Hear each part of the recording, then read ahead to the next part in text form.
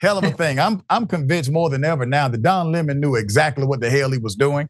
Let me take you to the first video. Here it is. This is a part of the conversation with Musk where you ask him about hate speech. Here it is. Hate speech on the platform is up. Do you believe that X and you have some responsibility to moderate hate speech on the platform? That you wouldn't have to answer these questions from reporters about the Great Replacement Theory as it relates to Democrats? I don't have to answer these questions. The Great Replacement Theory as it relates to Jewish people. Do you think that? I don't have to answer questions from reporters. Don, the only reason I'm doing this interview is because you're on the X platform and you asked for it. Otherwise, I would not do this interview. So you don't think? Do you think that you wouldn't get in trouble or you wouldn't be criticized for these things? I'm criticized constantly. I could care less. I'm criticized constantly. I could care less. Put up Don Lemon full mass here. You know, when Don Lemon went live and said, "Oh my goodness, Elon Musk is mad at me, y'all. All I did was ask regular questions and he got upset. I thought we had a great interview." Don, I saw the interview, sir. There's no way in the hell you thought that at the end of that interview, you still had a job at X. I love it though. I mean, it was beautifully done. But sir, you knew good and damn well you needed to own the license to that interview, and you did. All right, per the Daily Beast, Don Lemon fired back at Elon Musk on Sunday, one day after the tech billionaire compared him to Viorica Salt for complaining about the now defunct deal with X. In an exclusive interview with People, Lemon ripped into Musk, his persona, saying that the Tesla owner could not handle being asked to own up to past mistakes. People said, question, did you have any qualms about joining forces with Elon Musk and X, the platform? And Musk has a reputation for intolerance, anti-Semitism, transphobia, not the most accepting culture. Lemon, I disagree, quite frankly, with most of what Elon Musk tweets about and talks about, but he owns X. And it's one of the biggest social media and information platforms in the world. I thought it was the best opportunity to reach the biggest audience so that people could see the work that I'm doing. Also, unlike Elon Musk, truly believe in freedom of speech. Now, I want to say this. Don Lemon does, in fact, nod. He gives a nod to those who said, Don, don't do it. Don, it won't last. Don, this is a bad look. All right, so he acknowledges that he saw all of these messages from individuals who said this is not going to work out well. But he countered with, I'm simply going where the platform can be echoed, all right? So people posed the question, why did you choose Musk for the first show? All right, Don Lemon said, as the show came into fruition, we started to think about guests. I said, who would be the best guest for the first show? Who would be the most impactful? And I said, I think that would be Elon Musk, because this show is going to be about true freedom of speech, and it's going to be a global town hall for everyone. Elon Musk would be the best person. We reached out to him. He said yes willingly, and the rest is history. So then people said, you certainly have an idea that it could fall apart. Lemon, the possibility of Elon Musk being unpredictable and erratic. Yeah, of course I knew that. I went into this with my eyes open. I've interviewed many world leaders, presidents, the convicts, and no one has been more sensitive or touchy than Elon Musk. And during the interview and during other interviews, he constantly says he doesn't care what people write or say about him. For someone who doesn't care about what people write or say about him, he sure does care about what people write or say about him, end quote. Lemon continued, he's not used to being held to account. He's not used to having to answer to anyone, especially someone like me who doesn't share his worldview and doesn't look like him. You know what I'm saying? When I questioned him about things that he put out on social media, posted or tweeted that weren't factual, it was very uncomfortable for him, to the point to where he and his team wanted to see the interview before it aired, which was a big capital N-O. People posed the question, what did you want to happen with this interview? Some people would say don't give him the airtime, even more of an audience. So let me say my philosophy then, when I was in cable, was that no one ever wins a cable news argument. I just wanted us both to be authentic. There was so much to get out of the way. Why did you tweet this about black people? Why did you say this about DEI? Why did you say this about a woman pilot? Why did you say this about Jewish people? I had to know that, and the audience needs to know that. And for him to think that wasn't going to happen, that was really naive if he thought that. And I agree with him. Lemon said he's a very consequential person to the world. He controls the satellites, electric cars, the auto industry, rockets, space, and one of the biggest information platforms in the world. I learned a lot about him, and I think he learned a lot about me. Well, he could have, but I think it just went right over his head. And people pose the question, what is the state of your relationship with Musk now? Lemon, our business relationship is over, so I'll move on from there. The Don Lemon Show premiered today on YouTube, his first interview guest being Elon Musk.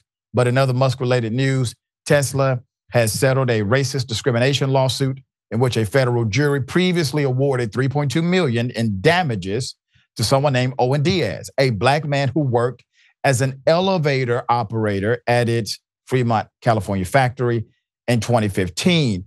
So let me say a couple of things. Don Lemon was posing questions that Elon is dealing with today. These are not old questions or this is not old news. These things are happening now. Also, I think Don Lemon has done something quite remarkable. We have to stop for a moment to understand this. Out of everyone who has ever interviewed Elon Musk, Don Lemon has been able to get the absolute most out of Elon Musk than anybody else who has ever interviewed him, in my opinion. And I think it is because of the quagmire that Elon Musk was in. On one hand, you're offended by the questions because of your own internal belief in your supremacy. On the other hand, Elon Musk, you are the one who agreed to all of it, including hiring Don Lemon for the distribution deal. So you can't just walk out of the interview like you have with others. It makes you seem, well, small. But instead, you decide to utilize the amazing power of your platform in order to discontinue the distribution deal. Per CNBC in 2023, Diaz testified in a San Francisco federal court that colleagues at Tesla used racist epithets, made him feel physically unsafe, told him to go back to Africa, and left racist graffiti in restrooms. Colleagues also left in his workspace a racist drawing referencing a caveman in 1950 era cartoon whose main character is a black child portrayed with large lips wearing a loincloth, earrings, and a bone through his hair. During his trials, Diaz even recounted he had encountered or encouraged, his son to work at Tesla, but would later regret it because his son was also exposed to a racially hostile environment. Attorney Lawrence Organ with the California Civil Rights Law Group, who represented Diaz, told CNBC via email, quote, "The parties have reached an amicable resolution for their disputes. The terms of the settlement are confidential, and we will not have additional comment," end quote. The same firm is representing current and former Tesla employees in the proposed class action lawsuit, Marcus Vaughn v. Tesla Inc., alleging the racist discrimination and harassment of black workers has continued at the automaker. Diaz is not part of that litigation. The U.S. Equal Opportunity Employment Commission also sued Tesla, accusing the automaker of violating federal law by tolerating widespread and ongoing racial harassment of its black employees and by subjecting some of these workers to retaliation for opposing the harassment. Tesla has called the EECO's allegations, quote, "a false narrative that ignores Tesla's track record of equal employment opportunity." All right, and this is the attitude of Elon Musk. We have it here. That's the way he feels about it.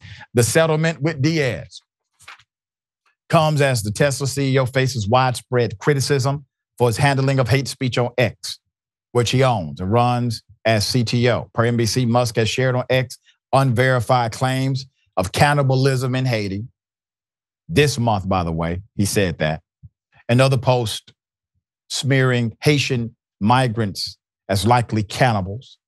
Mother Jones also reported he has been retweeting prominent race scientist adherents on his platform and spreading misinformation about racial minorities, intelligence, and physiology. But he's a genius, right? He's a genius. He's no genius. He's a con man, just like Donald Trump. That co-founder title, if you look at the record, he sued in order to get that title affixed to him. He has no original concept. He has no original proclamation or invention that he has brought that has changed or shaped the world. The only thing he has done is subscribe to an ideology of white supremacy, being offended when people challenge his insanity, and he continues to ride the wave that many ride in this country. All right, I had thoughts here. You know, the reason we always hear about Elon Musk and Donald Trump is because people keep talking about them and putting their interviews up.